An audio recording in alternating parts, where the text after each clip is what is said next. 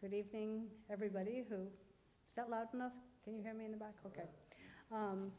Everybody who ventured out on this gorgeous afternoon. I was just saying to Greg, you know, we're damned if we do and damned if we don't. If the weather's bad, nobody comes, and if the weather's too good, nobody comes. We're like farmers that we're weather dependent in the opposite way.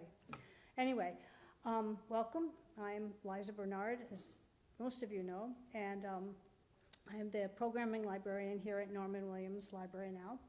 And I just want to remind you all to turn off your cell phones and other distracting devices. I want to thank WCTV for filming this and many, many of our events. You can find them in a week or so on their website and on our website if you want to go back through and see what you sounded like as poets or how other people have sounded, or share with your friends. And I want to mention a couple of things. We still have the Recite group on second Tuesdays at 5:30, and it's a group where people come and share poetry, their own, somebody else's. It initially was pure Recite, and you were supposed to memorize it, but that has clearly fallen by the wayside. So it's basically an open mic night, and it's very informal, and we welcome newcomers, please. And the other thing I do need to mention, and that is we have Norman Williams Public Library Summer Book Bingo. And you can choose a book and cross off a square. And one of the books, I won, I don't know which direction you say it, is a book of poetry, so you can get a head start this evening. So our format is going to be very simple. I'm going to do brief introductions. Poets will do a reading, and if possible, there will be book signing and visiting afterwards. So the Pie Poets, as I understand it, took their name from their first collaboration, which was published in 2014, which was entitled Perhaps It Was the Pie. And that book also featured Marjorie Matthews, who's now focused on fiction. All of the poets published in the Party Cabinet live in the region, and they've been working together since taking a writing workshop together more than a dozen years ago. They each have had poems appear in various well-respected publications, so I'm not going to go through the list for everybody. But I am going to introduce them in alphabetical order. Ina Anderson lives in South Royalton now, but was born and raised in England. She's worked as an editor and taught writing and literature at Vermont State Colleges. And her first solo collection, A Journey into Space, came out in 2017, which I thoroughly enjoyed. Doreen Ballard, who lives closest by in South Woodstock, is a retired special education teacher, and she's been writing since childhood and published essays and poems. Beverly Breen is the pen name of retired English teacher Beverly Barton. She hails from Thetford and has been writing poetry on and off for years. Debbie Franzoni now lives the furthest afield in Castleton and began writing poetry when she retired from teaching back in 2008, and she's active in several writers' groups. And Hattie McGraw, a retired school librarian, lives in Heartland and has been writing poetry for more than 3 decades. In 2004, she won the Robert Penn Warren Prize for free verse. And I also need to know the cover image of the book. It was painted by Tom McGraw, Hattie's husband, and his work has been shown around the region, including locally at Ava and Artistry. So without further ado, I'm going to turn the microphone over to the poets.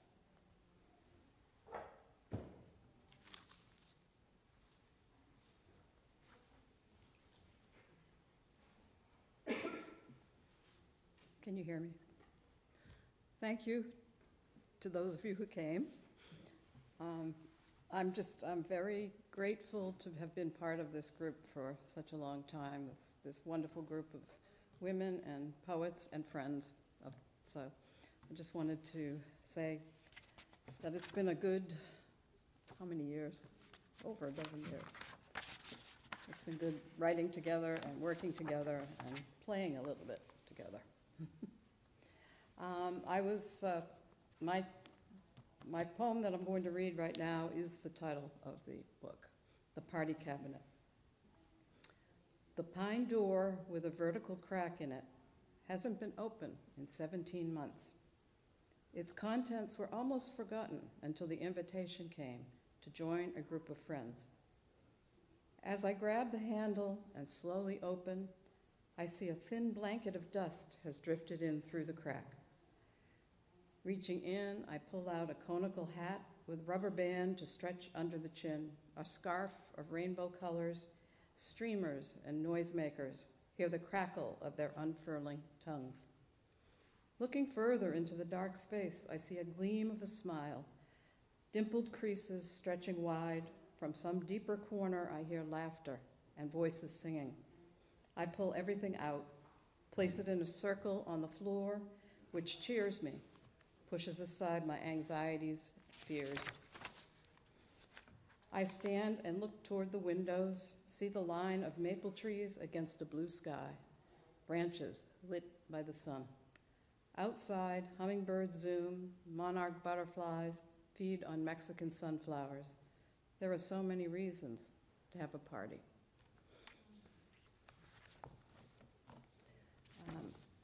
The second one I'm going to read, I have identical triplet granddaughters in California who just turned 5, and this is a memory. Hope in small packages.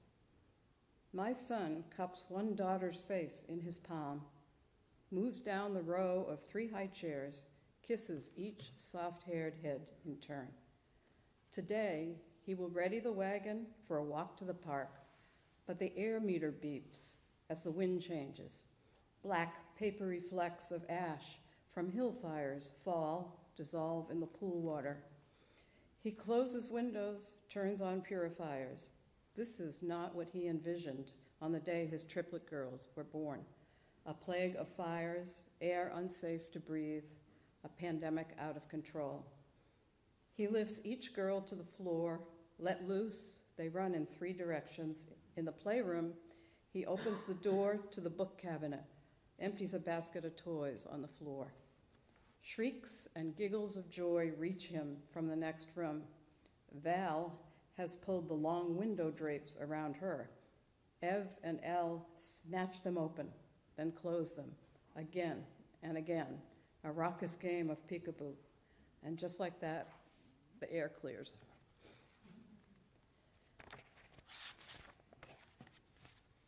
My third poem tonight is called Preparing for Winter. The old man walks in the garden, moves to one plant, stop, to another, stop. So go his steps. He passes the dying asparagus ferns, makes a note. He will have to cut them to ground level, cart away the debris. Maybe tomorrow. Today he leans down, pulls a few carrots, beets that never matured, many weeds to contend with. He promised her, before she left, he would clean out her garden ahead of the winter snows. Removing plants, digging roots, creates mounds of soft soil. He wants to lie down there, soak in the warmth of the late autumn sun. Instead, he heads for the gate, giving himself a mental poke. Check the freezer, root cellar, the food she started to put away for winter. See if there is enough for one. And the last poem I'm going to share tonight is one about my mother. Wild creatures welcome her home. The day is hot and sunny. We stand upwind on the lee. Our quiet rendition of Amazing Grace drifts with the puffs of ashes. One yellow butterfly flits among us. Mom's favorite color was yellow. She used to seek out black-eyed Susans and yellow-centered daisies. Walking back, we crisscrossed the open field, left to milkweed, meals for caterpillars, stems for bright green cocoons to hang upon. A shifting movement of orange rises up, flapping wings of a new generation of monarchs. Back at the house, we heat the grill for kebabs. At the upper edge of the yard, a black shape moves, its thick, glossy coat shining in the underbrush. Dark eyes gleam, brown muzzle points up. The short tail on its wide rump is the last part to disappear into the woods. On the rise of the hill, another dark shape appears. A large tom turkey fans out his feathers, a warning to stay away from his harem and a dozen rambling chicks. While we visit and eat, a whizzing, chirping ruckus sweeps around us. Hummingbirds argue about who can drink from feeders, and the rose of Sharon's blossoms. With all the sky to fly, two hawks soar in circles, usher in the dust's pink-tinted clouds, closing out a sweet gift of a day. Thank you very much.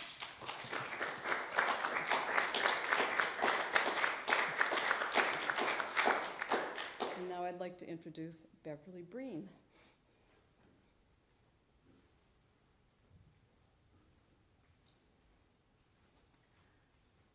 We'll see if I can jinx the mic. Is that working? Okay. I have a difficult relationship with technological things. They stop working for me. I too am just blessed by being part of this writing group, and I thank them very much for being my friends, my co-writers. As I'm reading tonight, I'm going to move from darker poems toward lighter ones. Very often, one of the reasons that I write has to do with trying to wrap my head around feelings. And sometimes feelings come from circumstances that don't seem to support those feelings. And that's sort of a mystery to me. This poem is called Shadows. 1. The wider life of day draws close, time to come home, toss aside the mail, feed the mewling cat. Why tears for which I have no reason? 2. Late afternoons, my mother, who is never still, lies across her bed. Tides of sadness wash the walls between the leaving light and tasks ahead. Her own grief or her mother's? 3. As evening looms, the farmer's wife pauses as she peels potatoes, wonders what mood he will carry from field and barn to shade their evening meal, color the family night, black and blue again.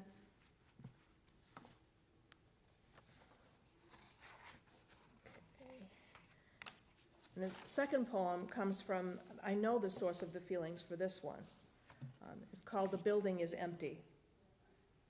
On the landing between stairways, centered between pane and screen, like a mashed date, a brown bat clings. A brown bat clings like a mashed date. White spiderwebs shroud crumpled wings. I tap the glass in mourning.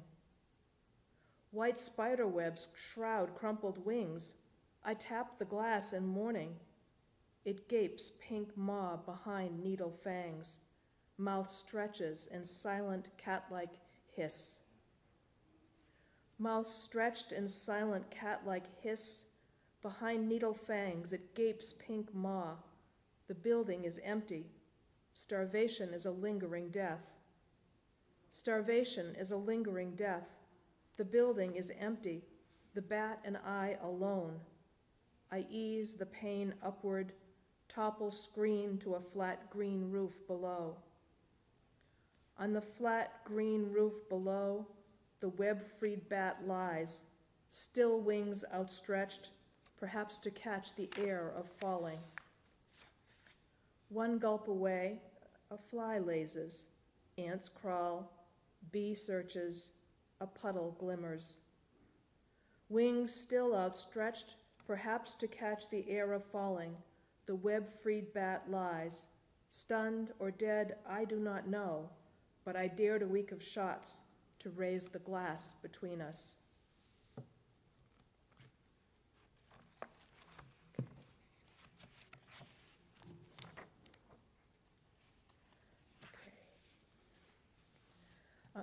A little bit of ancient history might be helpful here. In ancient times, sheep would have been grazed on hillsides during the day, and at night they would have been collected back to a stone enclosure, and the shepherd would have slept right in the gate of that enclosure to protect the sheep. Sheep in Spring is a persona poem, so I'm writing within a person or object. Sheep in Spring. Weighed down by wet wool, I tread a beaten path where last fall's crop of matted leaves disguises still soft muck below my feet. I seek a dappled patch of teasing sun, a scent, such newness promised by each gust. My herd mates jostle, crowd, resent stone safety of our fold. Gnarled mats of twig-bound fleece, fat tick behind my ear, begin to itch like sin. The shepherd rises from the gate, shakes off the last of sleep, lifts horn to lips.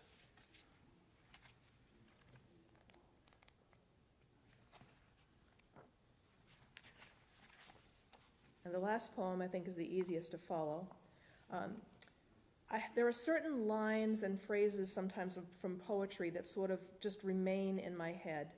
And there were certain lines of Grace Paley's, which I'm going to read in a moment, that I sort of stuck in my head and I remembered them. I looked up the poem that they come from, and there were actually more words in between. But the epigraph that I've written down has ellipses that you cannot see as you hear Grace Paley's quote. I was going to write a poem. I made a pie instead. Everybody will like this pie. This does not happen with poems. That was from Grace Paley from the Poet's Occasional Alternative. The poem is called Save a Piece for Grace.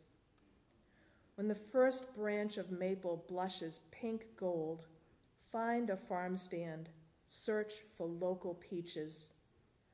Choose downy fruit suffused with rose, a faint give in your palm. Select 8 for baking, extras for the snacking bowl. At home, wash and slice the fruit.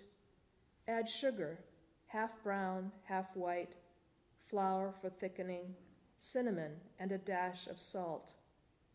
In a large mixing bowl, strew a teaspoon of salt over flour. With push and twist of wrist, cut in shortening, or better, lard.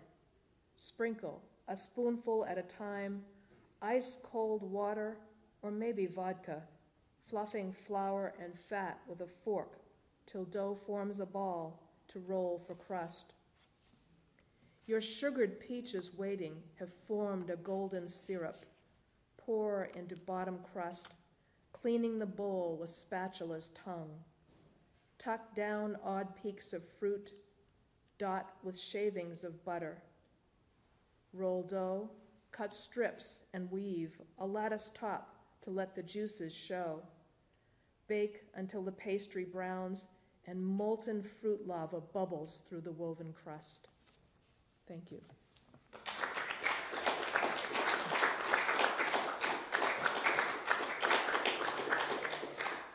Our next reader is Hatsie McGraw.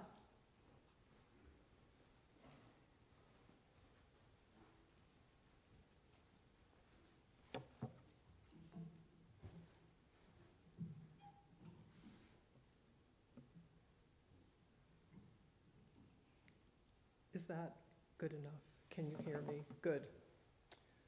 I too am honored to be working with and writing with these wonderful women, and have been honored for a number of years.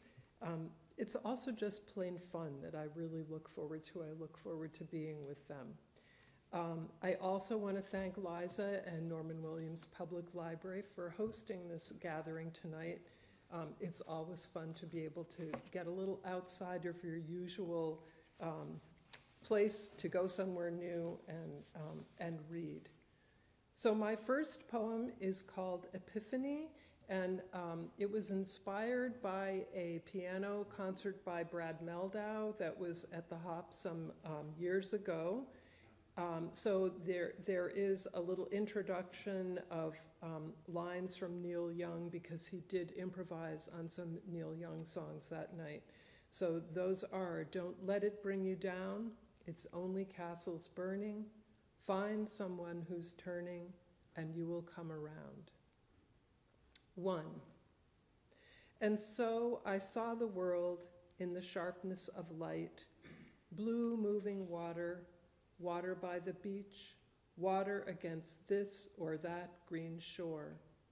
I knew, after family cabins, stick-style houses, beds made up in quilts, rooms lined with pine paneling, that this was the bay, and I was on my way to the other shore. The way the sun shone over the water, the exuberance of seabird calls, and the brightness of the place, surely I was in some promised land. 2. We got separated, my husband and I.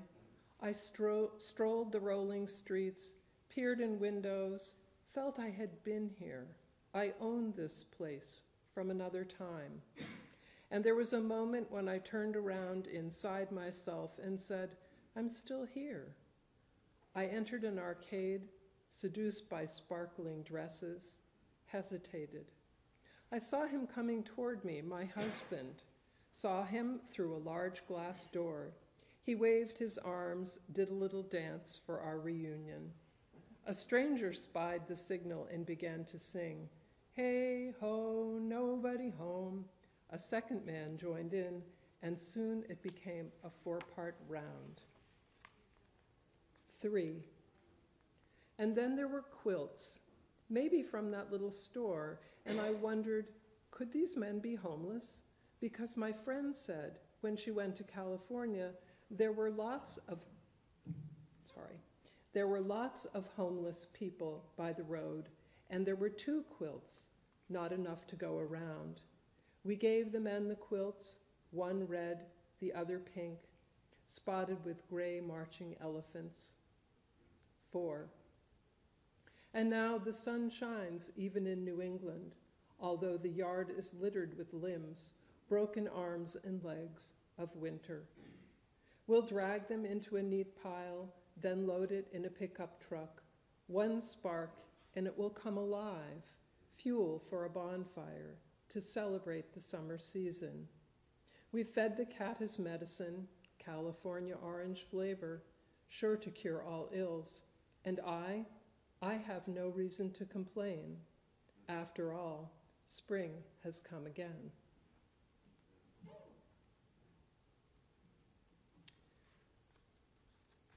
For my second poem, I'm going to read one that I believe came from a workshop that I did with Tom Haushalter at Ava Gallery. It is called Dancer. Today, I fed my love letters, to the shredder. My handprints, impressions of my gap-toothed smile, I cast in brass. You'll find them embedded in the brick walk by the Union Oyster House. There, I suck sweet meat from briny shells and end up with a mouth of pearls. None of this takes any nerve. There's not a fleck of worry on my brow. I'm the best dancer around. See? Flowers fly at my heels. No time for sentimentality or indecision. I am the butter about to form in the churn. I am the bird's beak right before the chirp. I am near the resolution of the chord. I'm sure you recognize my neck in the unfurling fern. And now for something a little bit different.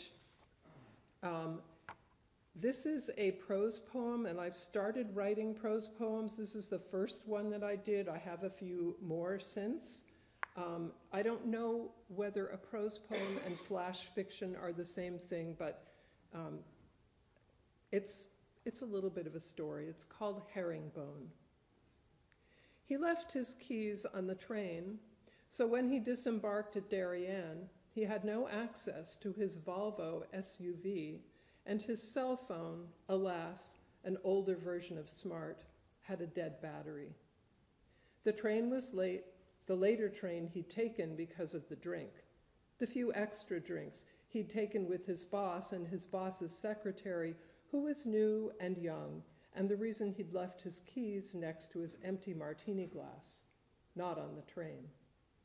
No colleagues commuted this late, no one to beg for a ride, so he'd have to walk the 1.5 miles home. As he walked, his footsteps, those of his expensive tassel loafers, beat out a tune. McTavish is dead and his brother don't know, and his brother is dead and McTavish don't know. Yet he knew his brother was anything but dead. In fact, his brother, predictably this Friday night, warmed the third stool from the left at a bar in Jersey, the Lone Star Bar, not an apt name, but decent drinks, while making a pass at a waitress.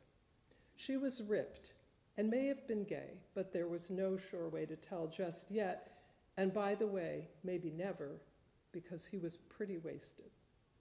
His footsteps, the wasted guy who had left his keys somewhere, made a silly pattern with his footprints in those soggy tassel loafers, the motif opposing angles like the herringbone of his woolen jacket. All at once, he visualized the bones of an actual herring, and he felt he knew where the pattern had come from and how everything in life was connected, the fish and the wool of his coat, his brother and himself, McTavish and his brother, life and death. At that moment, he reached his front door, fished his keys from his pocket, and let himself in. And the last one is a very short poem called The Truth. Here is what I can do when you are not looking. Spit fireflies from the screened porch to the farthest post on the neighbor's fence. Cook a pot of jam so rich and red, when it crystallizes, it's spiked with rubies. Call down finches from high branches to perch on my outstretched arms. Sing all of Beethoven's Ninth backward while holding my breath. Hang a spoon from my nose while running a marathon, barefoot. Here is what I can do when you are looking. All of these things, only much faster. Thank you.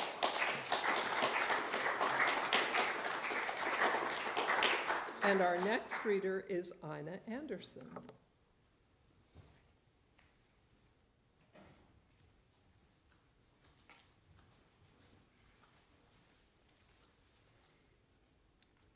His height will do me just great. No, that's great. Hello, everybody. I have to repeat what we've all been saying. What would we do without us pies? They've become such an important fixture for fun, for producing poems, for just feeling good, grateful. I'm going to begin with a poem that's about my childhood, which a lot of my poems in the past have been about. That means in England.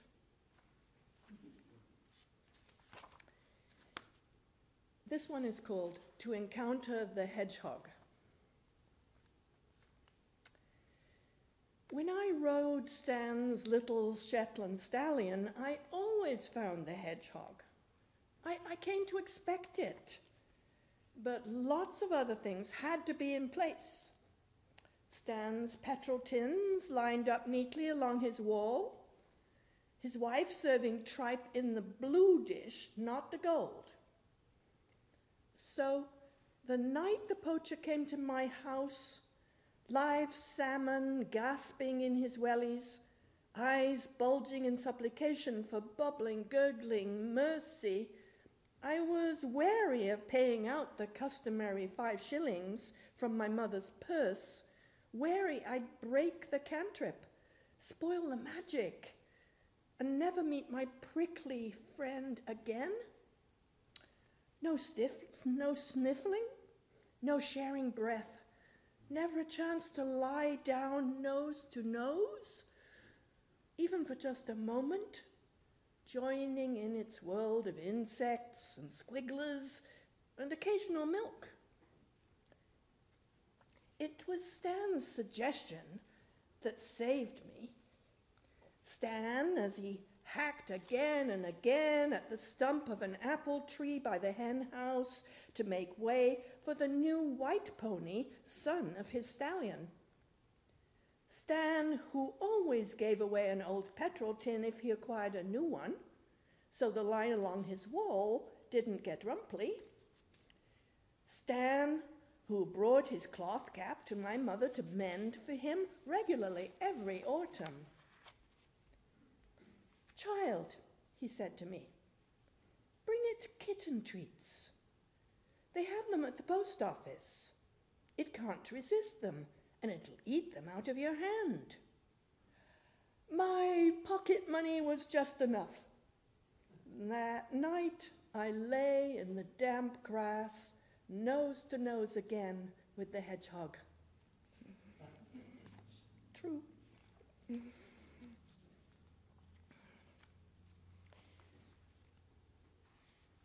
In Vermont now. Just a feel-good poem.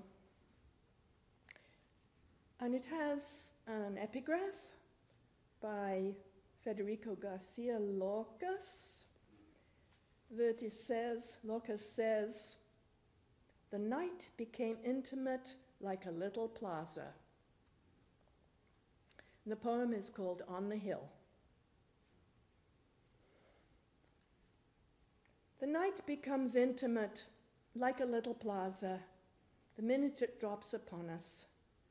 Here, behind the house, the usual gang, that satisfied feeling after a rowdy round of bocce. We gather close now on makeshift seats around the settling fire in its old stone frame. Silence for a minute, offers of fill-ups, glasses tinkling, feet outstretched to the heat. The stars join us, not crowding in, just carrying on their own conversations. A breeze whistles the trees, enough to keep the bugs at bay. We know we have a feast to share. Inside the table is already laden. But for now, we linger, thankful for all we have here together on the hill.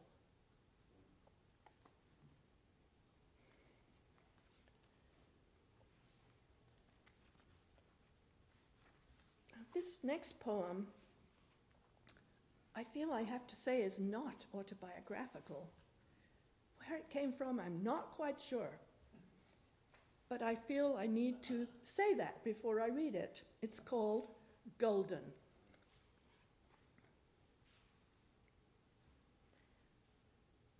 Surely not the big anniversary already. She laughs and makes a note to book a table. Her mind spins back so many years, Vermont woods in bear season, when he was out for trophy. She feels a rueful twinge of her old anger, her loud theories on bear habitat, her exasperation at needing to curtail her forest walks so many weeks each year. Now she sees him again, rising from his hide up in the old beach, stretching his arms like enough already, working his stiff legs down the ladder to the thin scatter of snow. And she sees again that grisly hunk of a man, that porcupine in old wool, that creature who suppresses his smell so as not to warn, that man of mild mindfulness for hours up a tree in Buddha silence, that son of man with a slim volume of Nietzsche tucked into his breast pocket. She picks up her phone and thinks, gourmet. And last,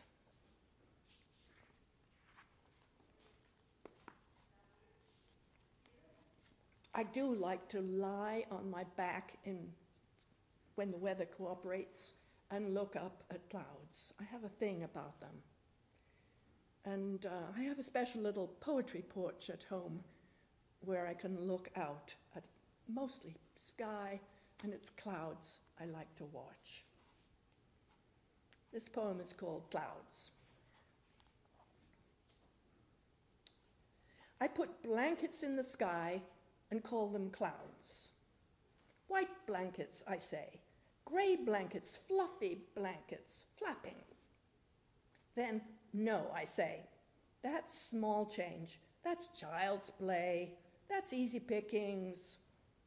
High in the sky, I put red plaid blankets, street maps of navy blue and green, stiff blankets rescued moldy from damp trunks in forgotten attics. Clouds, you say? Clouds can't be that way, even for a poet. Clouds must be thunderous, ominous, cumulus. Clouds must be portentous, woolly, or fluffy. Clouds must be like clouds. And I lie down in the long grass and gaze up in rebellion at fire trucks, armchairs, and mating dogs. Thank you.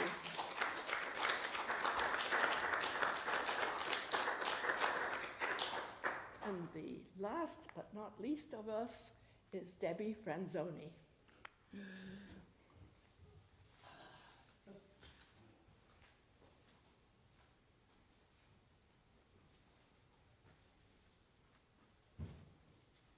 Hello.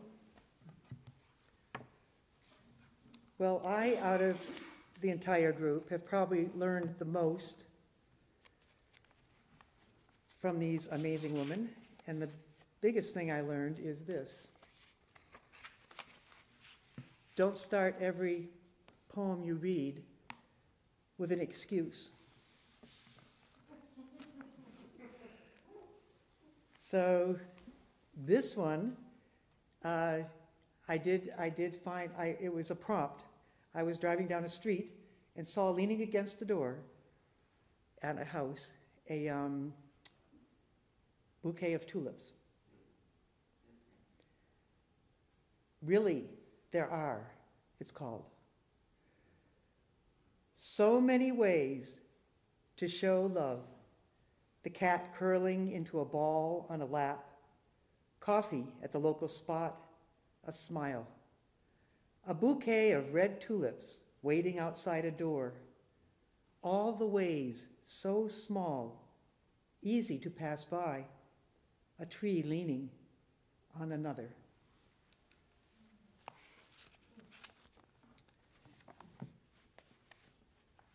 And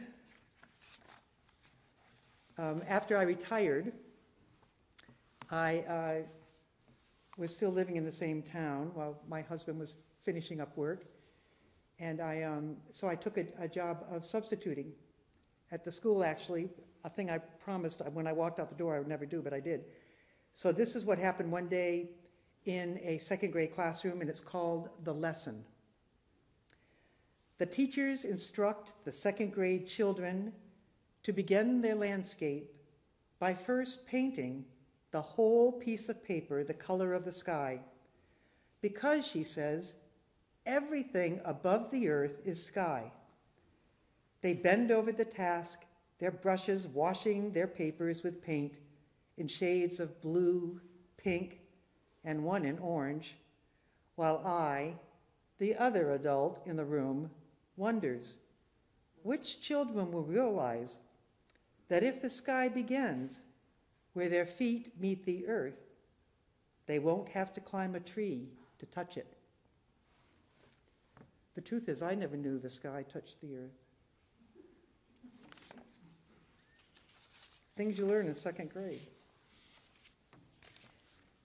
When we retired out to Lake Bomazine, which is where we live, in case you don't know,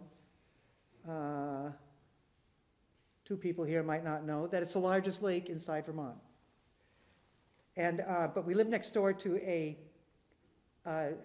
men's ice hockey coach, and he and I would sit around the campfire late at night watching the stars, and he would tell me his stories of being a professional ice hockey player, and I couldn't believe half of them, but this one is called His Silence, and it's for Terry.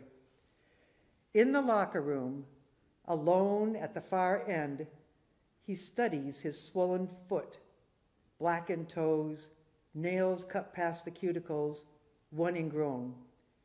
He grimaces when he shoves his foot into the skate, opened wide, but still his teeth clench when he pulls the black tongue, tightens the lace, ties a bow, doubles the knot. On the ice, he shifts his weight, pushes hard, glides, slips his stick behind the puck, and with a flick of his wrist, sends it towards the net. He comes to a razor-sharp stop, winces, as he's engulfed by a swarm of back-slapping, helmet-bashing teammates. With a roar, the crowd rises as one in praise of his score and the ease with which he made it.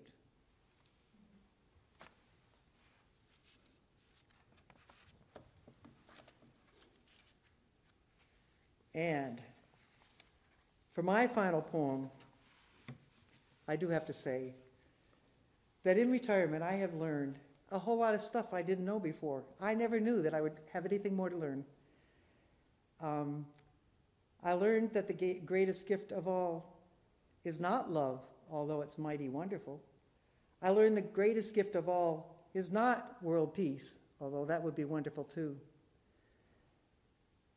So I wrote a poem about the greatest gift. Could it be the sun that rises each morning as if it had spent the night kneeling behind the mountain? Or is it the squirrel that gleefully lurches from feeder to feeder as if the seeds were put out for him? Or, in March, is it found underneath the snow, a crocus waiting, bound to a promise, the greatest gift of all, life? We'd like to thank you very much for coming out this beautiful evening. Thank you for this incredible room. It's just an amazing library. Very special to have this in Vermont.